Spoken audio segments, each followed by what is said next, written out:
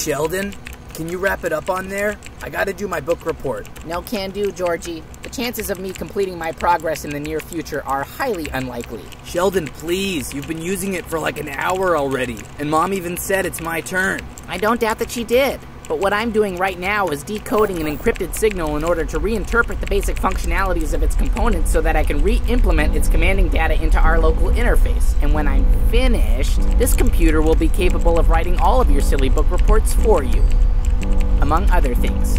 Well, maybe that sounds impressive to all of your high school friends, but to me you just sound like a jerk. And you know what else? I don't care how young or smart you are, you still have to share just like everybody else.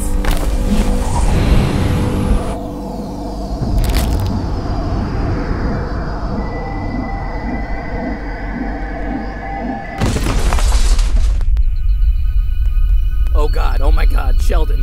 Oh God, please, Sheldon, Sheldon. Hey, Georgie. When did you get here? Oh, thank God. Sheldon, I'm so sorry. I didn't mean to. Didn't mean to what? You know, with the computer and the... Computers? Why would I care about computers? I'm only 9, you know.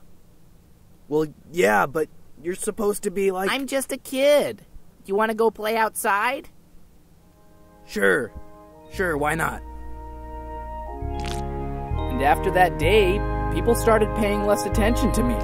Nobody complimented me for how smart or talented I was, until eventually I got put back at my normal grade level, and I've advanced at an average rate ever since, which is why I believe I'm qualified to work here at Victory Office Supplies. Uh-huh. Okay. And, do you know how to use a copy machine? I think so. Great. Welcome aboard.